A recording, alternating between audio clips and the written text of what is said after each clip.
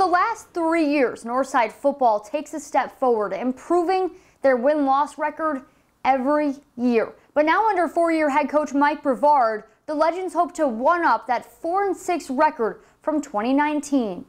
With a returning quarterback in Deuce Taylor, who throws well from the pocket and can release and pick up yards on his feet, pair that with a new running back in Hassan Lambert and senior wide receivers, and this team believes the offense can shock the SAC. I mean, it's real dangerous. We can do anything on the field offensively. We can run the ball, we can pass the ball.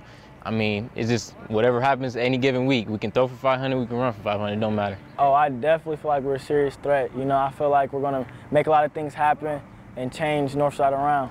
I think one thing that works for us is offensive line-wise. We have all 4 guys coming back. We'll be adding one more person to that component.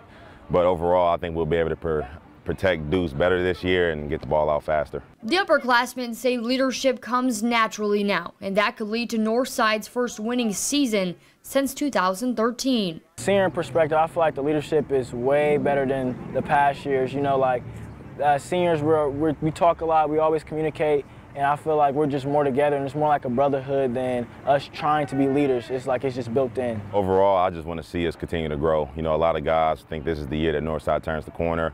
All I know is I'm just kind of on the outside looking in. We have a player-led program, and I just want them to be able to finally, you know, taste that success. It makes us want to see what we can do this year and see how much further we can go and how much more of an impact we can make on the SAC. For the 5th straight year, the Legends face Snyder to kick off the season.